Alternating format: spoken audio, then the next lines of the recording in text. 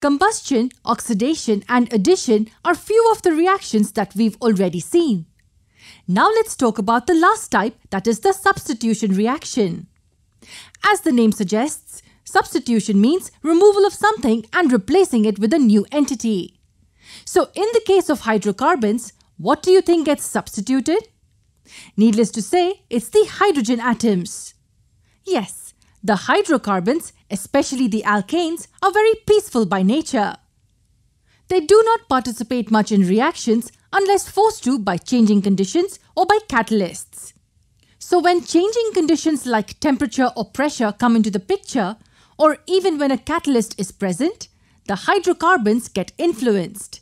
They lose their hydrogen atoms and get the place substituted by other atoms or groups. The best example to explain this is that of methane, which reacts with chlorine in the presence of sunlight. It gives rise to methyl chloride. Let us understand this in a simple way.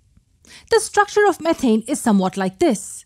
Now when chlorine is made to react with it in the presence of sunlight, one hydrogen from methane gets detached.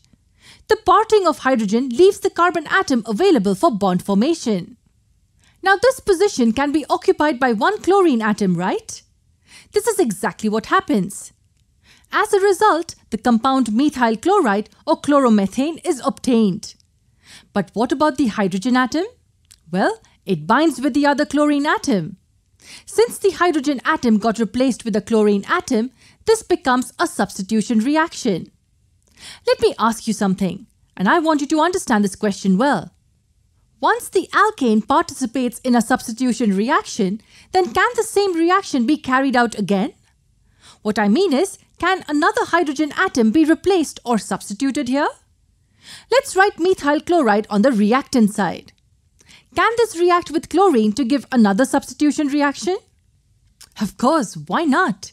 Just like in the first case, another hydrogen atom in this molecule can also get replaced by another chlorine atom. And the other hydrogen atom is again taken care of by the other chlorine atom. The product obtained now will be dichloromethane. This is a substitution reaction where methyl chloride is converted to dichloromethane. Now let me ask you the same question again. Can there be a follow-up substitution reaction? Of course. You will be astonished to know that the same substitution reaction can continue further for replacing another hydrogen atom.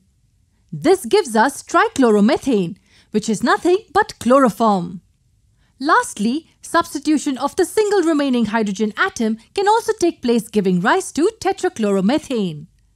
And again, a molecule of hydrogen chloride is formed as a byproduct. This is how many important commercial products can be obtained using substitution reactions of various hydrocarbons. Now that we're done with the four major properties of hydrocarbons, let's have a look at a few hydrocarbons that form an integral part of our everyday life. Meet you in the next video.